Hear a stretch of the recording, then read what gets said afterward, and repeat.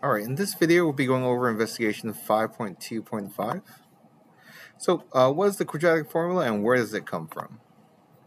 So to see an example of what the quadratic formula is, let's go and solve this problem using our regular method.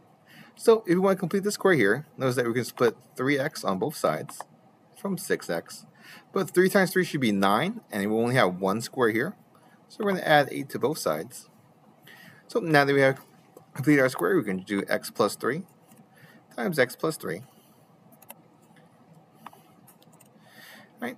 So x plus 3 times itself is x plus 3 squared, and now we're able to square root both sides to solve for x. So x plus 3 equals square root 8, or x plus 3 equals negative root 8. So from here, subtract 3 on both sides, right, minus 3, and from here, x equals negative root 8 minus 3. So here are two answers, negative 0.17 and negative 5.8. Right?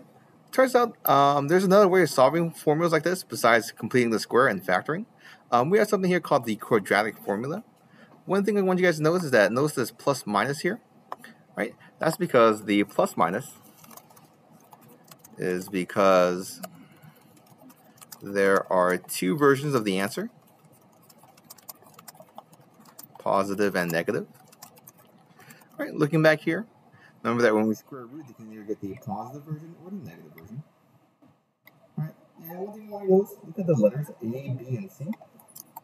A, B, and C are the coefficients to our quadratic formula, or quadratic equation. Right. So keeping that in mind, let's go ahead and try using it to solve this problem here.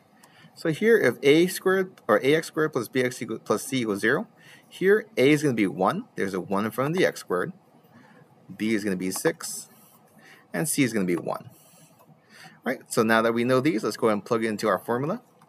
Every time I see the letter A, I'm going to switch it out with 1. So switch A with 1, A with 1. Every time I see B, flip it out with 6. And every time I see C, I'm going to switch it out with 1. So, hey, wait a minute. Haven't we seen this answer before? Isn't that the same as this answer here? Right? And remember, there are two versions of the answer. One positive and one negative. So instead of adding, we can subtract here.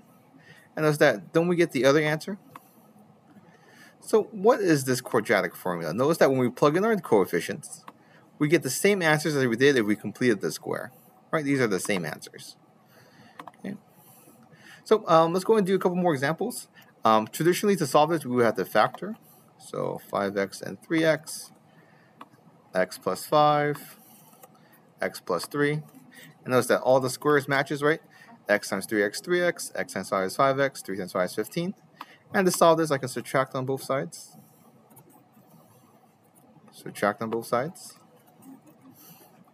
All right. But now let's solve this using our formula. So if I know my coefficients, in front of x squared, there's a 1. In front of x, there's an 8. And the constant is 15. And let's try plugging this into our formula.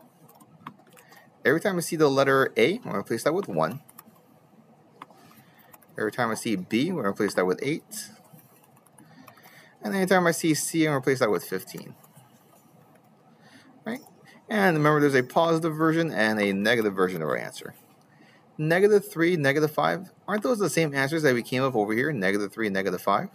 So it turns out the quadratic formula is a way of solving the equation, right, just by plugging in the letters. Let's try another one.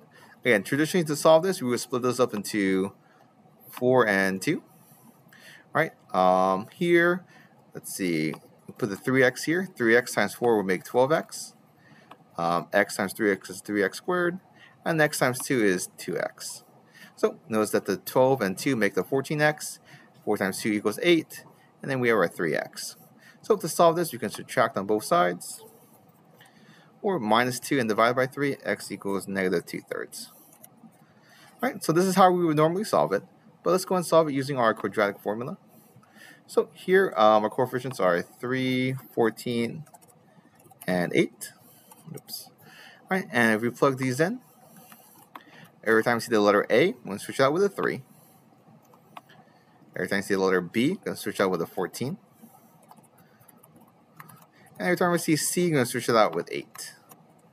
So there's our negative 2 over 3. So that's our answer right here. And let's do the negative version of the answer. Switch the plus sign with plus or minus. And negative 4 is our other answer. Okay, and let's do one more example. So normally to solve this, we would need to complete the square. If I split 10x in half, half goes here and half goes here. But again, 5 times 5 should be 25, but we only have 20 here. So we need 5 more squares to complete our square. And now we're going to split this into x plus 5 times x plus 5. Oops, sorry, wrong spot. Right, and so to solve this, we can square root both sides. And we have 2 versions of our answer. We have the positive and negative version. Then we can minus 5 on both sides. And then square minus 5 on both sides. Minus 5. So here are 2 answers, negative 2.7 and negative 7.2. And now we're going to solve this using our quadratic formula. So a is 1, in front of x is 10, and the constant is 20. Let's go ahead and plug those in. Every time I see a, I'm going to plug in 1. Every time I see b, I'm going to replace it with a 10. Every time I see c, I'm going to replace that with a 20.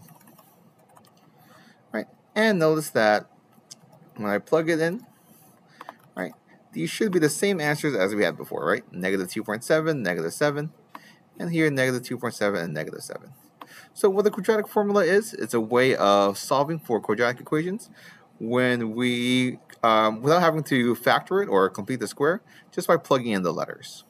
So next we're going to be going over a proof on why the Pythagorean theorem works.